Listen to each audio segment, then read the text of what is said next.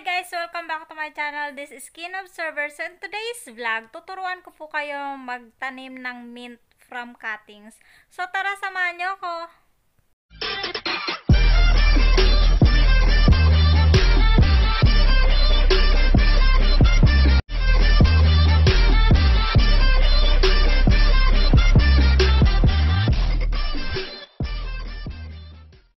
So meron na ako ditong mga naputol na mga mint. Ito siya. So itutusok lang po natin siyang sa lupa. As in itutusok lang, ayan. Madali pong tumubo yung mga mint. Ganyan lang siya. Kadali.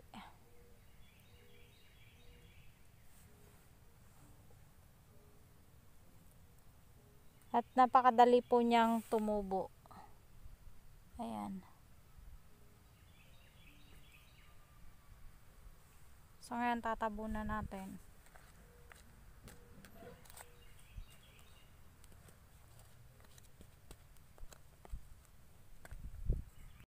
So ito na po yung tinanim natin na mint. Ayan na siya. After 3 days, ganyan na siya. Medyo tumutubo na siya dito. Hayaan lang po natin siya. So after 2 weeks, ganito na po siya. Ayan, lumago na. Oh. Ito na siya. Ito na yung maliit. Ayan, malago na. After 1 month, ganito na po siya. Malaki na.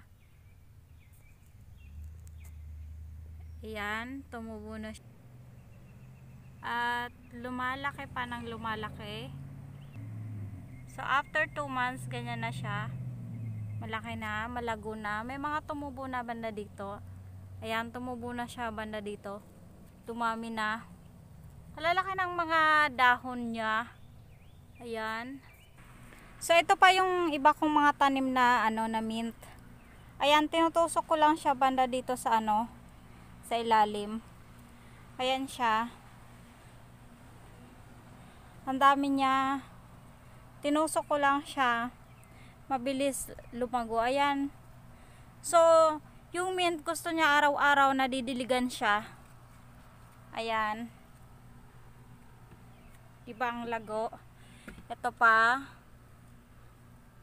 Ang lago na niya. Ang daming mint. So, ito pa. Sobrang daming mint. Araw-araw ko siya dinidiligan kasi matakaw siya sa tubig. So, yung mint maganda din sa mga bloated. Ang gagawin siyang tea. At maganda din siyang gawing juice, cucumber, lemonade, and mint juice. So, meron akong nilagay sa YouTube channel na kung paano gumawa nun. Kung interesado kayo, ilalagay ko sa description below. Ayan. Sobrang dami kong mint. Ayan.